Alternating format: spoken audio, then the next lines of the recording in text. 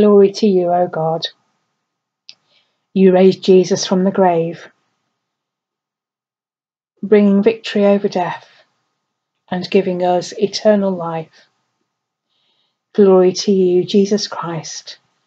For us and for our salvation, you overcame death and opened the gates to everlasting life. Glory to you, Holy Spirit, who leads us into truth and breathes into us new life. Glory to Father, Son, and Holy Spirit, now and forever. Amen. Welcome to evening prayer. You will have seen that today it is crosses, and there are many inspirations for this. The cross at the centre of our faith. The crosses stitched together in prayer for our ecumenical friends and the relationships that we continue to build, and prayers for unity across Christianity. But also there are some reflections on a hill of crosses in northern Lithuania.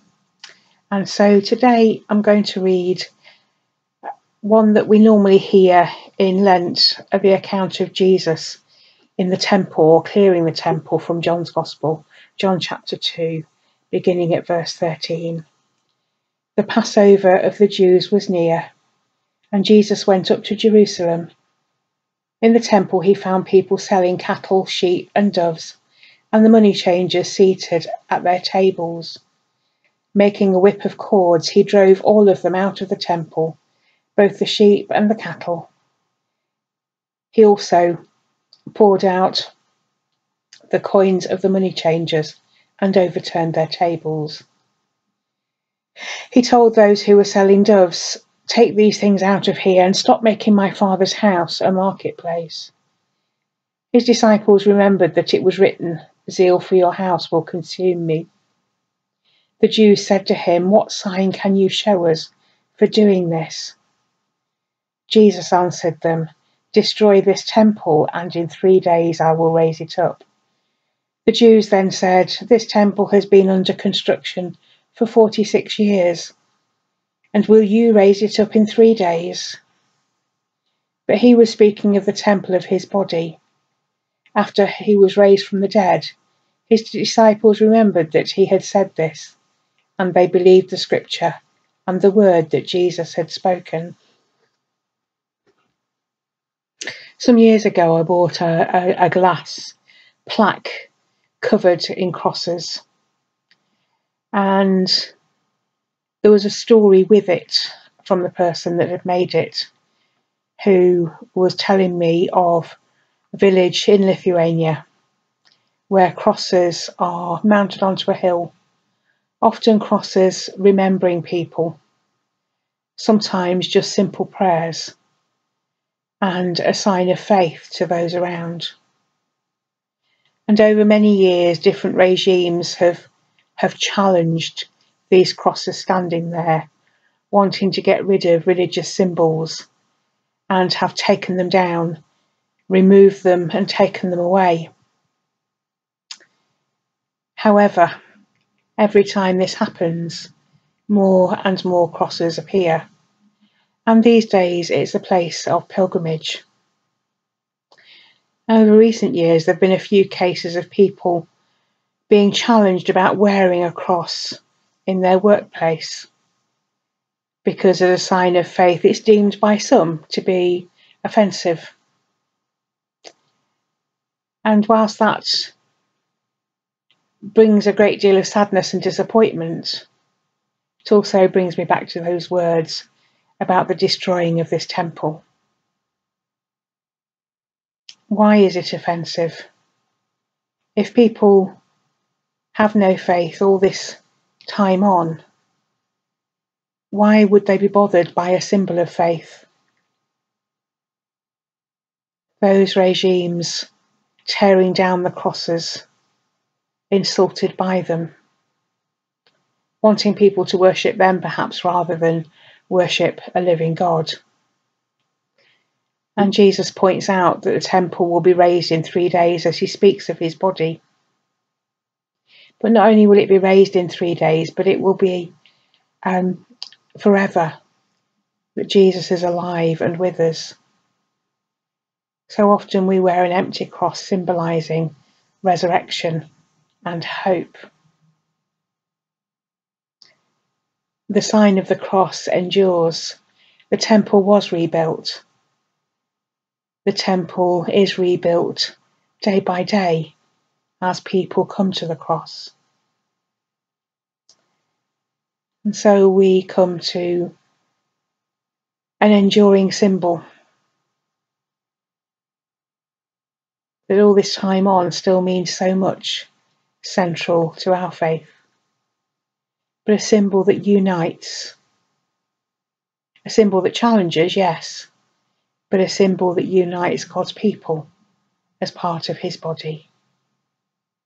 Maybe we want to reflect a little bit more on the cross as we look at and wear and how we share that with others.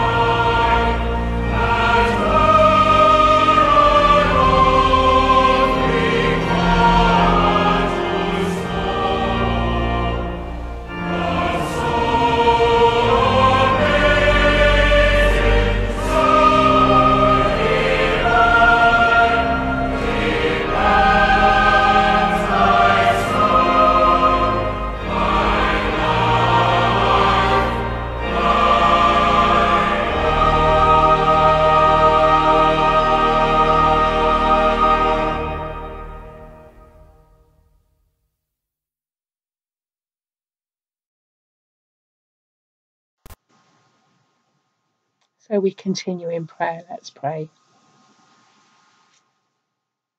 In the power of the resurrection, we offer our prayers to God. So, Lord, we lift before you in your love, your church throughout the world.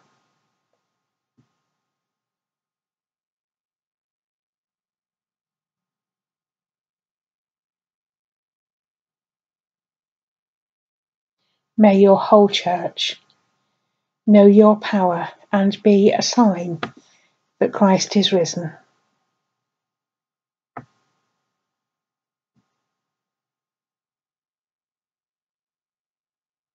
we lift before you those that we share our journey with, our partners along the way, around the circuit, in ecumenical groups, and further beyond.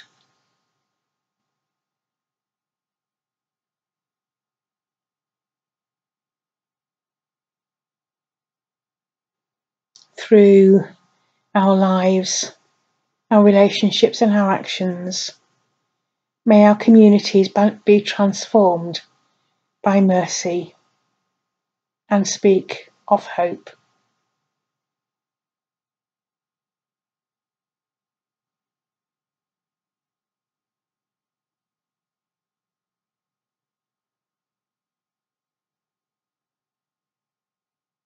We remember before you those in need of our prayers.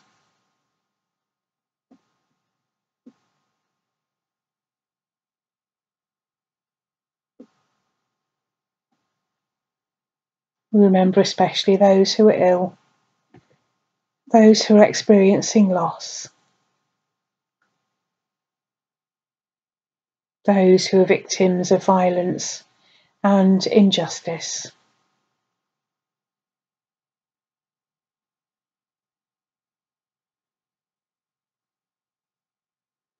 May each one find comfort, strength, and healing in you.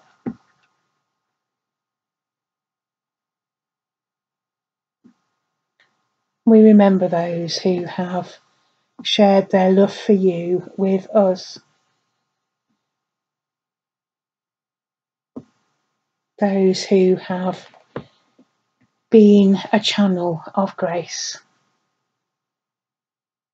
and we thank you for them.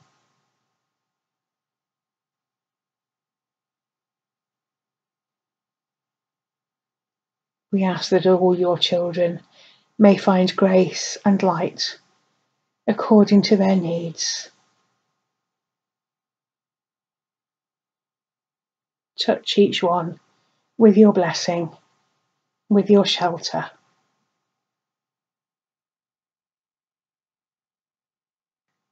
So, gracious God, hear our prayers as we offer them united with the words of the prayer that Jesus gave us. Our Father in heaven, hallowed be your name. Your kingdom come, your will be done on earth as in heaven.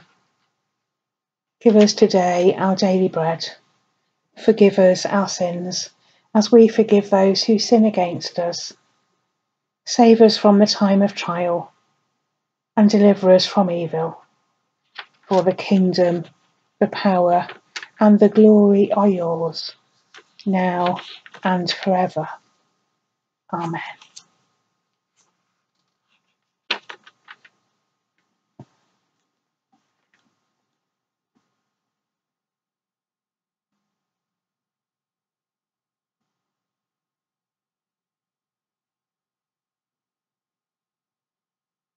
So may God strengthen us, walk with us, hold us, lead us, and guide us. And may the blessing of God, the Father, the Son, and the Holy Spirit be upon you and remain with you this night and always. Amen.